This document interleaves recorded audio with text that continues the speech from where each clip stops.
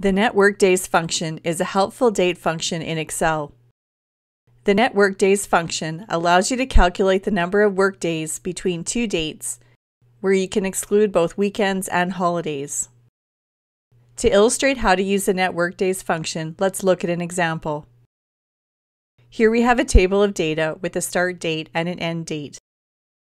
Let's use the NETWORKDAYS function to calculate the number of workdays between these two dates. Notice that we've also specified 4 holidays that we want to exclude from our workday calculations. To get started, let's begin by entering the NETWORKDAYS command. As you can see, the NETWORKDAYS function takes 3 parameters. The first parameter you must enter is the start date to use in the calculation. This date should be entered as a serial date and not a text date. A serial date is how Excel stores dates internally, and it represents the number of days since January 1st, 1900.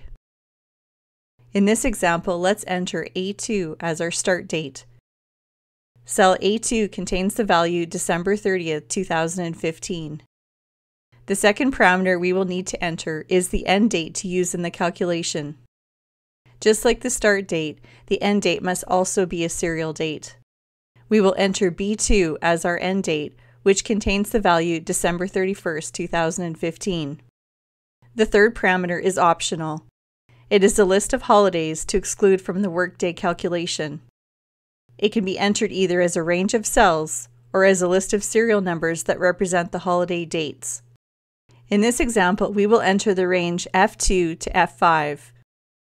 This range contains 4 holidays that we want to exclude from our workday calculation. Notice that we have absolutely referenced this range by using the $ character so that when we copy our formula later, it will properly reference this range of holidays. Now that we have entered all of the parameters for the NETWORKDAYS function, let's complete the command to look at our result.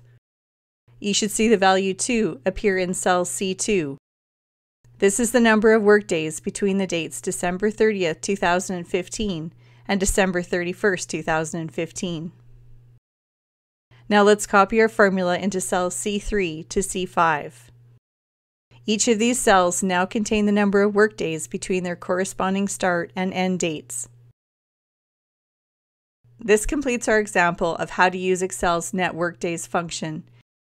If you would like to see more NETWORKDAYS examples or would like to download the sample data we used for this tutorial, please visit our website at techonthenet.com. If you found our tutorial helpful, please leave a like on this video and don't forget to subscribe to our YouTube channel for more great Excel tutorials.